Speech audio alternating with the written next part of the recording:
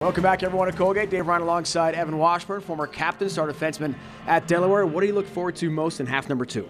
Well, I want to see which team is going to assert their style. We've seen a tale of two quarters, really. There was the transition for Colgate, but Lehigh also showed the ability to play in transition, the attack dominance for Lehigh, and then the face-off wins for Colgate. So which team in this third, fourth quarter is going to play their brand of lacrosse? Let's recap the first 30 minutes of lacrosse. What a start it was for Lehigh, a 5-0 lead into the second quarter before Colgate stormed back. Lehigh showed the ability to play Colgate style of transition.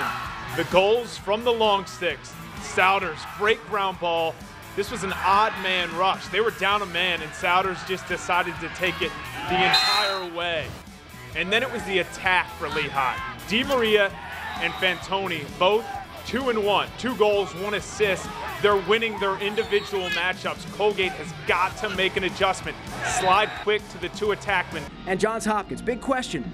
Are they a championship contender this year or not? I think Johns Hopkins is, but the margin of error is very small. They have to stick to fundamentals. They lack a difference maker, a game changer, so it's truly a team effort for this team to return to championship weekend. So let's get right to it, Evan. Keys to the game. What are you looking for tonight? Colgate head-to-head with Bucknell. Both teams have very distinct and different styles. For Bucknell, it's their well-oiled defense, and when it's on, they're funneling players to a certain area and collapsing on them.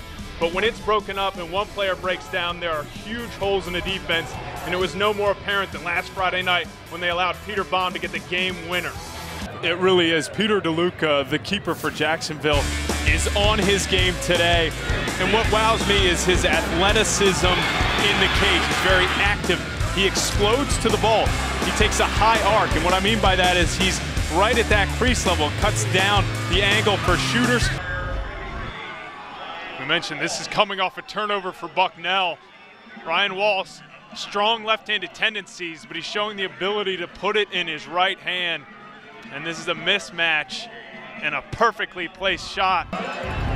First thing you do as a defenseman after a goal and at a faceoff is you call out who has point on the fast break. And for the Bison, no one picks up the ball. Jackson Place hesitates, and this happened last week. Colgate in transition will test the cage. The Bison have to slide to a man when he's dodging in transition. It's been a big weekend for Dante Fantoni. 5 points versus Army Friday night. And one of the things about Fantoni, he's not going to blow by you with speed, but he has great field awareness. He understands where he is when he's dodging, and he uses a defenseman's momentum against him. Perfect inside roll and finish. Most difficult time for a defense is when you're adjusting from being man down to all even.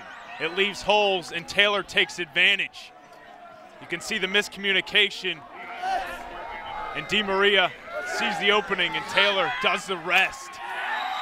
It's truly what separates DiMaria and Fantoni. They're recognizing what the defense is doing. I mentioned they're sliding quicker to them now. It's a step-down slide, so that leaves Hess wide open. And he's much more reserved with his celebration after this goal. Wow, the Canadian connection. Brandon Benn from Ontario finds Zach Palmer, a fellow Ontario native, with the wraparound finish. These guys grew up playing the box game inside, so they're great at playing in small spaces. What Coach Murphy tells us this week, Dave, that the long sticks had practiced some shooting this week, and that is just beautiful.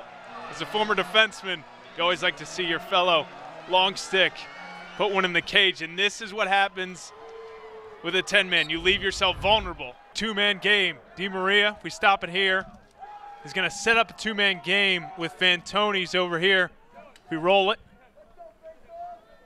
Stop it here.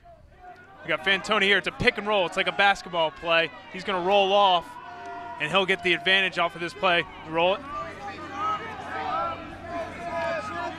And that's all Fantoni needs for that extra step to greatness and a goal.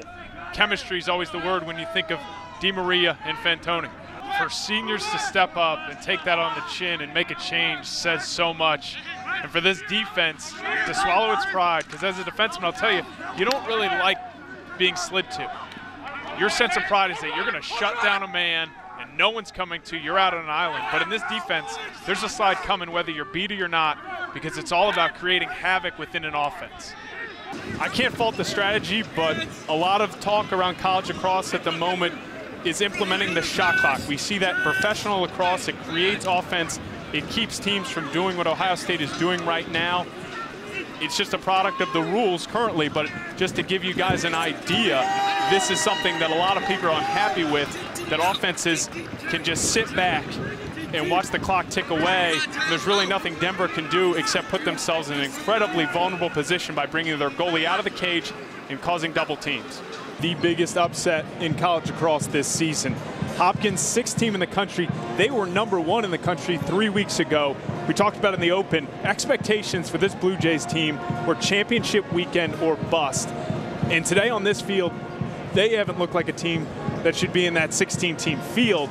Take a look at the eye box. Hopkins creating mismatches, bringing Palmer out as a midfielder. He finds Ben, the Blue Jays' best finisher, fakes high, goes high.